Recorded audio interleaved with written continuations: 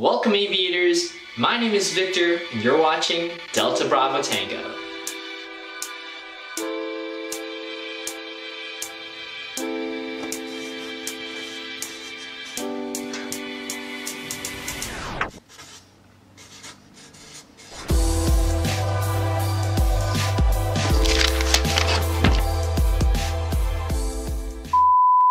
Now I know many of you guys know that I am a plane spotter, and that's probably why you've actually clicked on this video and why you watched my channel in the first place. And that is exactly why I'm here and starting off a brand new series called How to Be a Plane Spotter. It's specifically for those of you who are already plane spotters, just interested in what I like to do as a plane spotter myself. And for those of you who are just starting off into this hobby, I hope to provide you with some tips and tricks based off of my own personal experience to help you enjoy your start into plane spotting.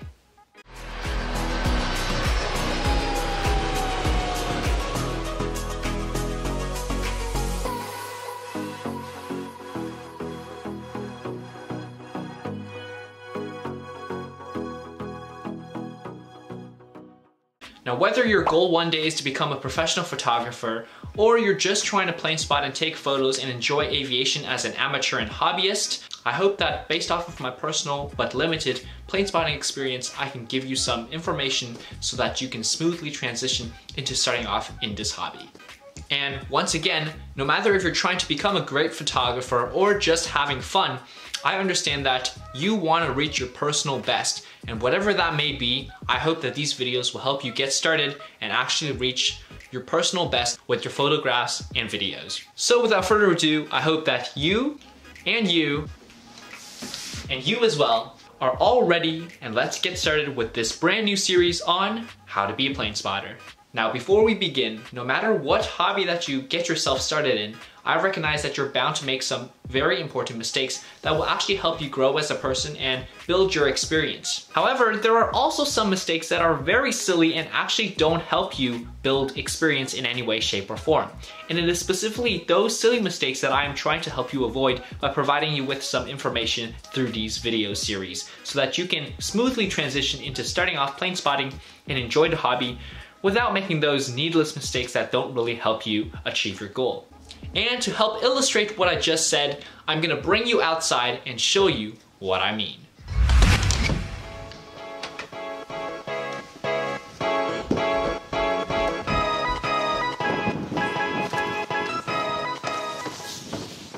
Well, let's just say you're outside, although you shouldn't be outside right now. That's why I'm saying within my property. And for some reason, you decide to go plane spotting right now. However, you go to your actual airport, which is like a 2-hour drive from your house, and then you make a silly mistake and you actually forget to bring your camera. And it actually doesn't help you out building experience, because the thing is you just wasted so much time and you don't even know if you're gonna wanna go back home, bring it, and come back. You're gonna probably miss a lot of airplanes that you wanted to catch. So the fact of the matter is, those silly mistakes should not be made. So let's go back indoors to my room where I will actually get down to showing you my personal equipment. Alright, now without further ado, let's begin our first episode of this series by me showing you the gear that I personally bring when I go plane spotting. Tell me down below in the comment section if there is any other equipment that you must bring with you when you go spotting, and if I've really missed something that you think is very critical. As well, make sure you press the red subscribe button down below and also like the video, as well as give it a comment and a share. Most of my viewers nowadays aren't subscribed, and if you're watching, you might as well subscribe so that you never miss another video. Okay, the first things first then. I personally believe that no matter where you're going, you're gonna have to bring a lot of equipment when you go plane spotting, so it's essential that you get yourself a decent sized bag. I personally use this bag right here. It's navy blue, it has some compartments, it has some layers inside. I bring a backpack, it's useful, and it brings everything with you. Alright, now it's time to get into the good stuff. It's the camera. Let's face it, if you're actually trying to get some good photos, then you're gonna need a camera, because a cell phone is only so good for close range objects. And unless you work inside the airport or you're always flying and you're airside, chances are you're gonna be outside the airport and the planes are gonna be pretty far. So you're gonna need to get yourself a camera that either can zoom in very well or has interchangeable lenses like a DSLR or a mirrorless camera. Here is what I use. It's a Canon SX540HS bridge camera, It has 50 times optical zoom, which is very essential for capturing far distances. Right now I use the Canon SL2 DSLR camera with a 55 to 250 millimeter lens, which does the trick very well. This camera actually zooms in a lot further than what my current DSLR can do, and it actually helped me capture some really great shots. For example, I caught this Emirates Airbus A380 from the opposite side of the runway and it still looked very clear. Speaking of camera lenses, here's the camera lens that I currently use. As stated before, it's the Canon EFS IS-STM 55 to 250 millimeter focal length telephoto lens.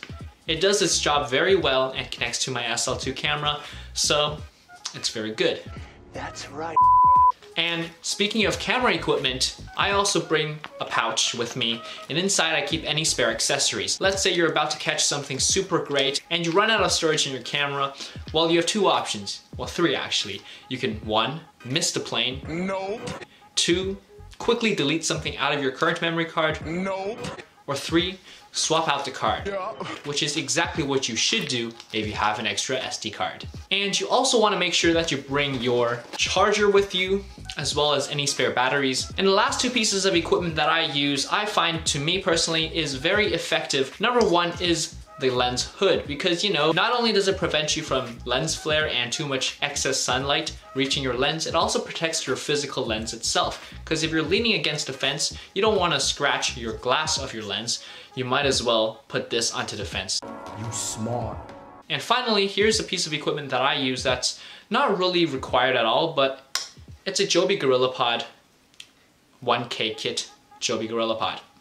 If I cover my face, I think it will focus in. And indeed, there we go. Now we move on to some of the other essentials that is very important when you go out to plane spot. Number one, it's hand sanitizer. No, it's not a joke. I actually do bring hand sanitizer, and it's not only because of the current global situations. I always bring it just, you know, because plane spotting, the airport might be a little dirty, dusty, so if you're gonna eat, if you're gonna, I don't know, touch your face, you might as well clean your hands so that you don't get dirt in your eyes and get allergies and stuff.